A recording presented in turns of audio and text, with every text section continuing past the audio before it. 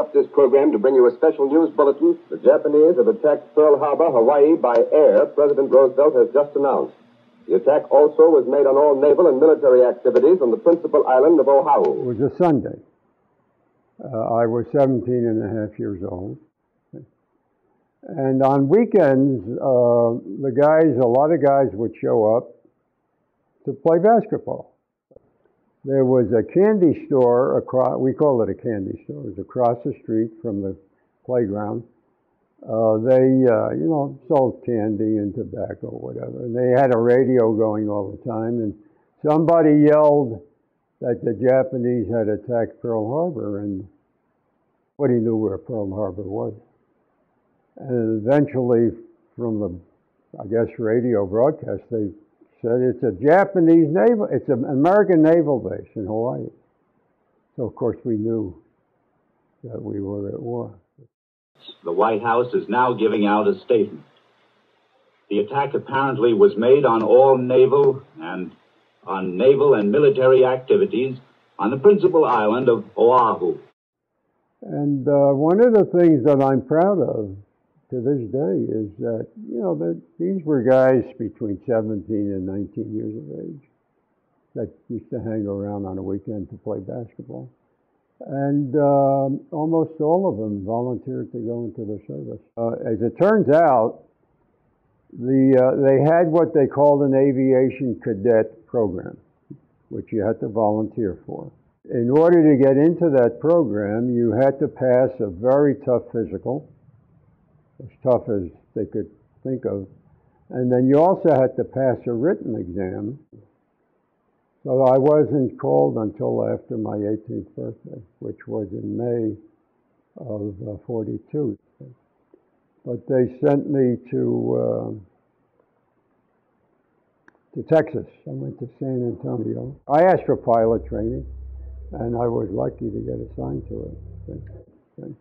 So I went to Cuero, Texas. It's a little town in the middle of Texas for what they called primary training. All the instructors were civilian. A fellow named Gormley was my instructor. I would surprise myself because I remembered his name. And we flew a PT-19, which was a plane made by Fairchild. It had two open cockpits, one behind the other. And I remember the first time he took me up. I'll never forget that. Well, we got up to about 2,000 feet, and he turned the plane upside down. And totally unexpected. I'm looking down at the ground.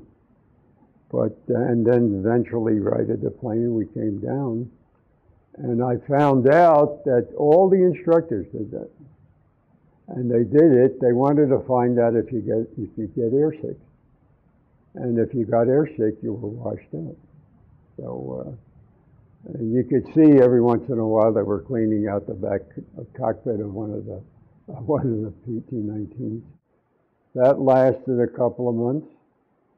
And then from there, I went to McAllen, Texas for advanced training, the final stop.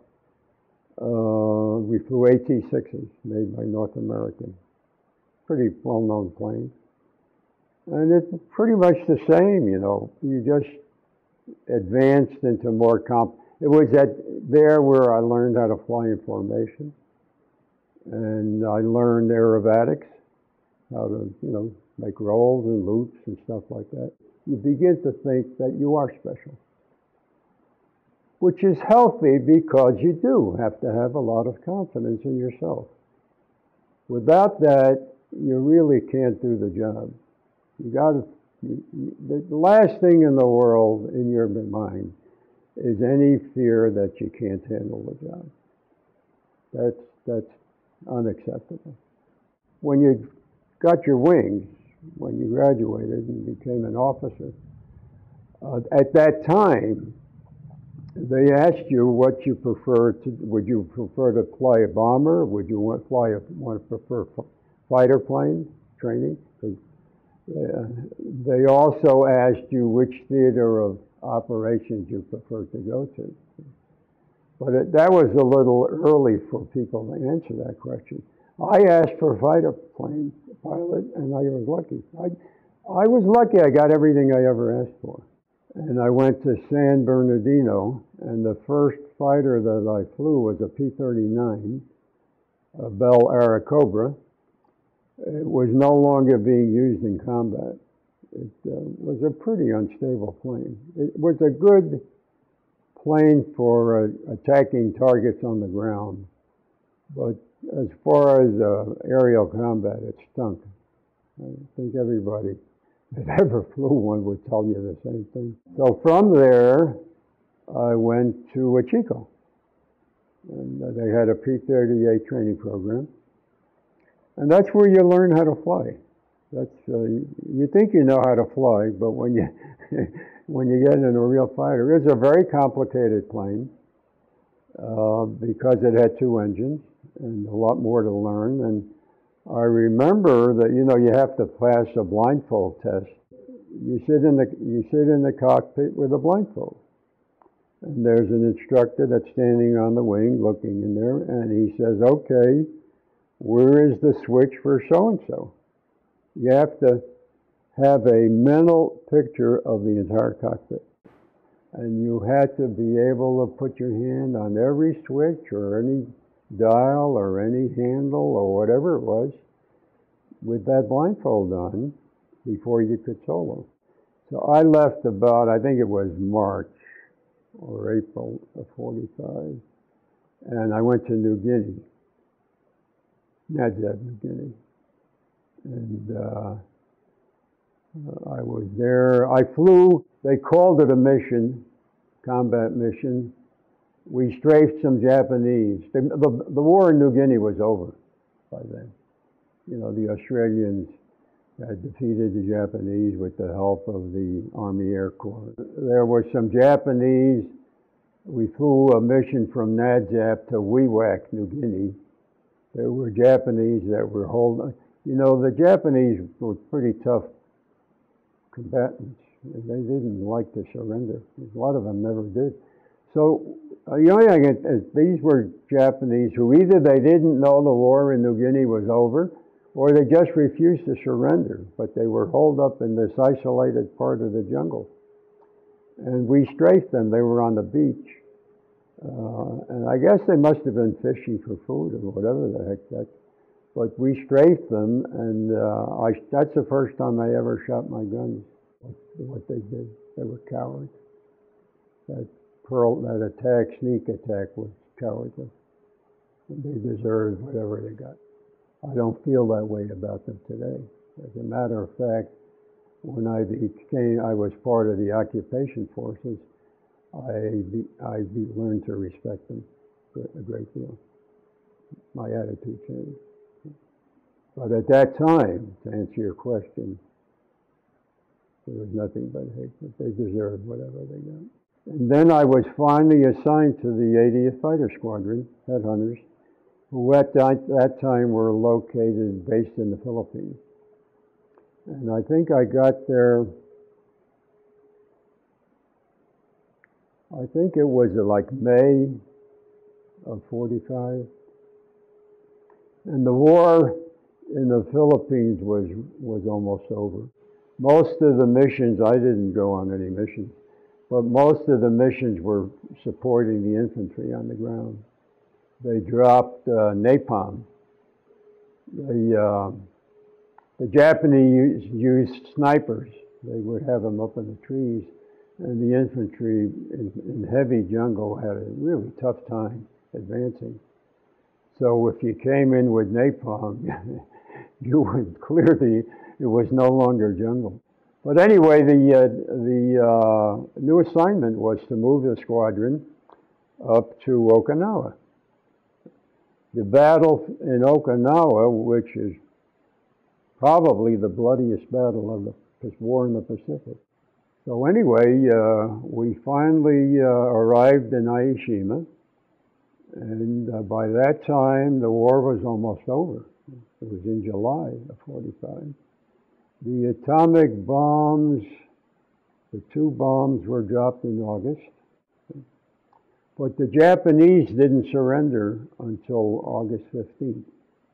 So between the 9th and the 15th, there were still combat missions. The reason that sticks in my mind, or anyone that was in the squadron, because on August 12th was the last mission the squadron. The missions were all to Japan to prepare for the invasion. And so the missions that my squadron were assigned were destroying targets on the ground. But you could figure out, and you knew that you were preparing for the invasion. They told you that. They didn't tell you when it was going to be, but you knew.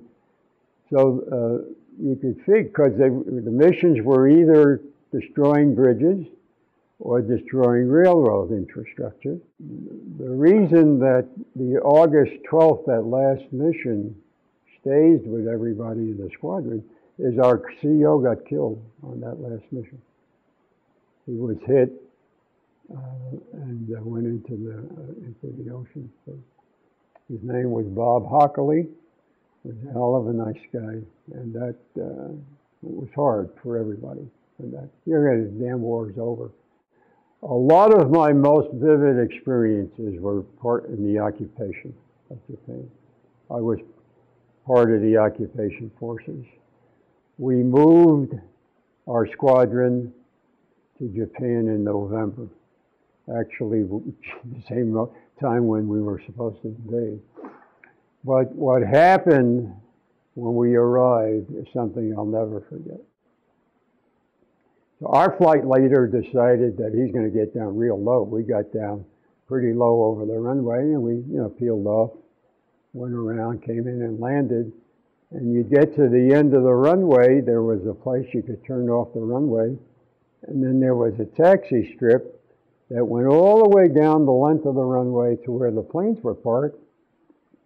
But off to the right was this fence, 60, 70 feet from you could see this enormous crowd of people on the other side of the fence. And when you looked over at them, they all, as though there was a conductor. The entire mass of people bowed. You know, the Japanese tradition of respect and welcome. It was an unbelievable experience. This huge crowd of people welcoming him to Japan, or whatever the hell they were saying. The other thing that I remember, which bothers me even to this day, is about 4 months or so after we dropped the bomb on Nagasaki, I had an opportunity to fly over Nagasaki. Nagasaki is in Kyushu, western part of Kyushu. And I was down about 200 feet above the ground.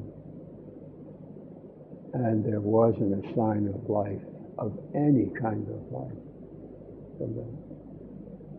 And I think that bomb was like a Model T Ford compared to the bombs we have today. So, I have become anti-nuclear weapons. I think, and today we have a situation in which we're so polarized we can't do anything. But if America faced the same situation we faced on December 7th, that would all disappear. All disappear, and American people would unite together overnight. So it happened on our watch. So we did what we were supposed to do. And no, I don't think. I think it was obviously a long, tough struggle. But I think every generation will do the same thing.